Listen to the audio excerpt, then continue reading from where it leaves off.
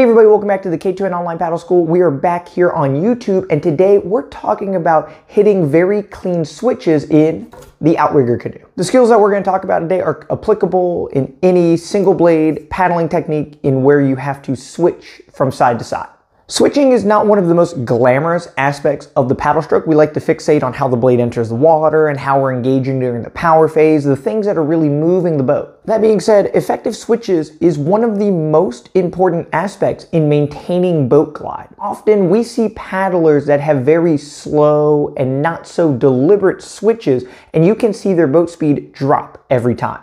This becomes a major issue in long distance races. If the boat slows down every single time that you switch, there are thousands of opportunities where you're losing your boat speed. When you're racing against other competitors that are very meticulous on how they're hitting their switches, these are the small differences that change your race results.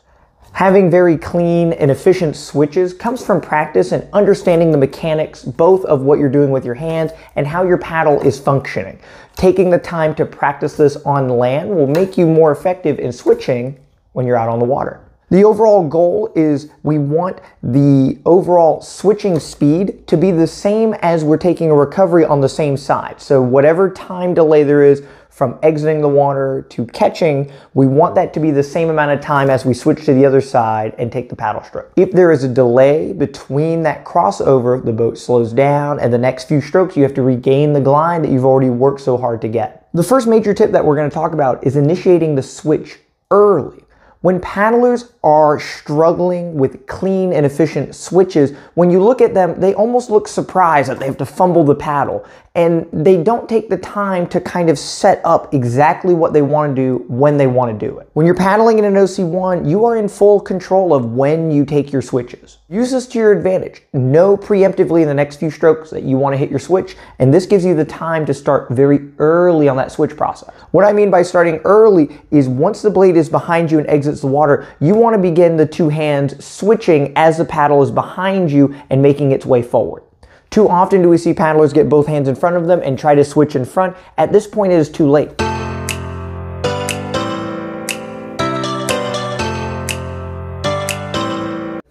Starting the switch process before the blade passes your body gives you plenty of time to make that transition.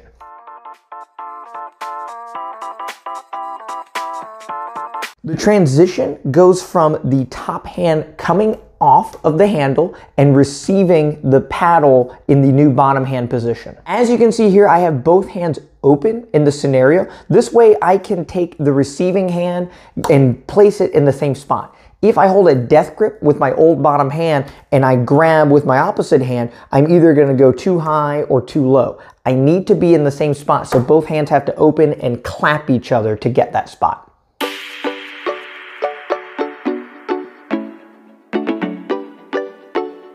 Remaining in contact with the paddle is crucial to making sure that you get to the top of the T-grip handle without any issues. What I'm going to do is I'm going to slide my bottom hand up to the top. Keeping this hand open, my thumb is going to catch on the top of the T-grip like so. The reason that we don't want to remove that hand and take it off like so is as I'm taking the paddle strokes and looking down at the water, I can't see my T-grip, so it becomes a game of luck to make sure that I grab it.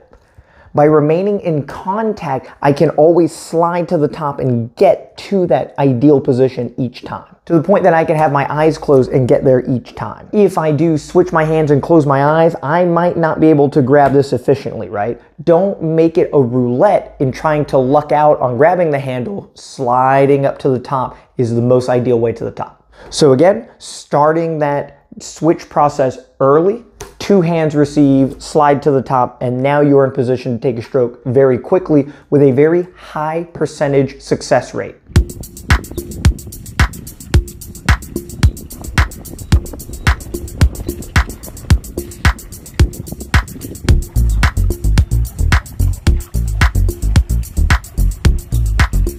As I demonstrated earlier in the video here, if you understand where your hands are going and feeling what is necessary to make that switch faster, you can literally throw the paddle and get into that position a little bit faster.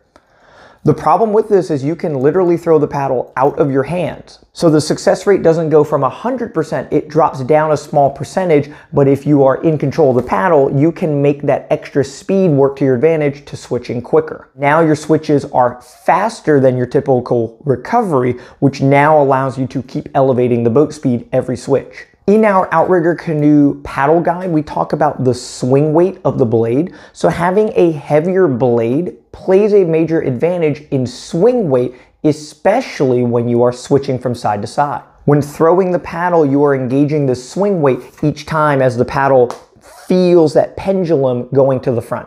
The heavier the blade is here, the easier the swing weight will take the paddle into the position that you want. Practicing throwing the paddle starts as simple as this, having the bottom hand throwing into the top hand position like so. All we're looking to do is to flick the blade in front of us and allow the paddle to swing away from us, staying in minimal contact with the paddle until I catch the T-grip at the top. From this position, the paddle is oriented ideally for my bottom hand to extend out and begin a paddle stroke. Knowing that I want my hand to receive the paddle here, I can try to throw my paddle into that position. Both of these things happening at once will look something like that. Having the bottom hand there to brace and grab the paddle allows me to open my top hand and receive with the proper grip on the top handle.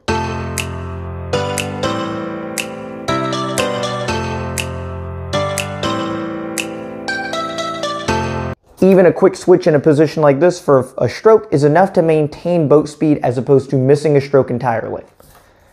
Ideally, you do want to open this hand as you get to the top like so. Part of the magic on that is understanding preemptively where the paddle is going to end up. By practicing throwing it, I know that I can get my paddle in a position here and I just need to extend my arm out to receive like so.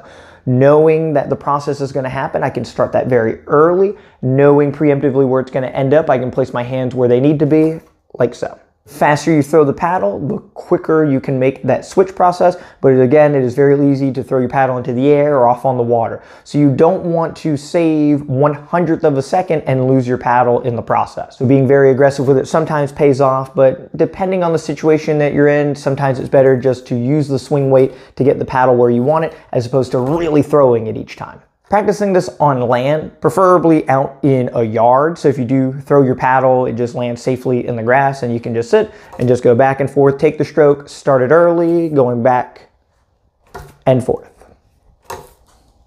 Starting simple with the two hands, sliding up to the top, two hands, sliding to the top, two hands, sliding to the top. And eventually you'll know where the paddle is going to end up each time and you can begin kind of cutting that corner and throwing the paddle into position and having your hands there to receive. If you're paddling in an OC6 and you're switching your legs each time, this is another variable that you can incorporate in as well.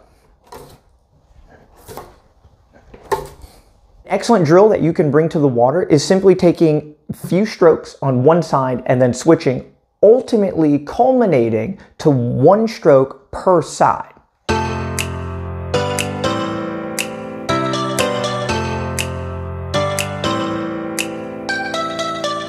If you can make a boat move fast by taking one stroke per side, it means that you have a mastery of your switches that is not hindering the boat speed. This is our overall goal, is we want our switches to be just as fast as recovery. So if you're taking one stroke on each side with lightning fast switches, the boat speed should increase, very similar to taking strokes only on one side.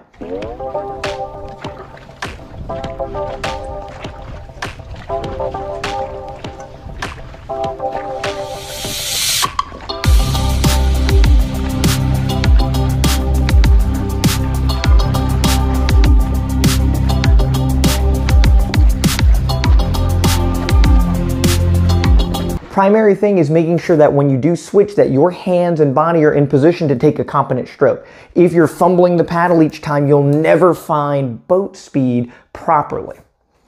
Making sure that everything is set up to take a full stroke as you're going through. This is ideal in maintaining that boat speed each time.